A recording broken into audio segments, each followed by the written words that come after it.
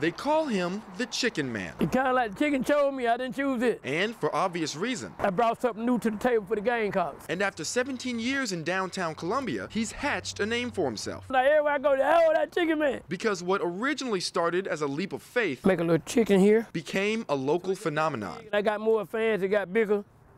I started to buy more wood. In 1982, in Augusta, Georgia, back when he was just Ernie Lee, I get on down in it now when I get on it. a friend suggested he paint chickens. I said, oh, I don't think nobody really gonna buy them. And it was just a coincidence that he moved to Columbia, You see what I just done? the center of Gamecock country, Go right on to another one. in 1999 with the chickens in tow. It's not a Gamecock, but it's like when I came up here, they accepted it as a Gamecock. But as an artist, he paints much more than just feathered fowl. I'm gonna change it up on you after that next one, okay? With the work he is most proud of I might can find it in the truck. being more on the serious side, And my most memory one, I think, to the whole nation, to the world, where he likes to pay tribute is this one, after Martin Luther King, the Emmanuel 9. to African-American figures through history, such as Martin Luther King, James Brown, and the Emmanuel 9. It took me about 3 or 4 months to get over that. That even had happened, you know. But no matter what he's painting, he's doing what he loves.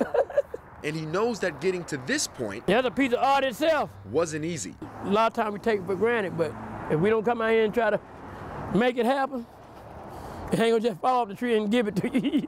And it took a lot of hard work, Don't nobody want to take the time, but everybody want the money. They don't want to work it. dedication, I just happen to be one that trying to work it. and hope. Once you lose focus, it's like losing hope. And so that man in the tent on the side of the road, See, I'm just whipping them out. the man who's been painting for 51 years, Oh yeah, they're gonna make it here. the man who gets to do what he loves every single day, Hey, I'm painting. This is what I do. is much more than your average artist. You want something, it's gonna be a lot of work. His name is Ernie Lee, but they call him Cock-a-doodle-doo. the Chicken Man. All right. With Carolina News, I'm Alan Devlin.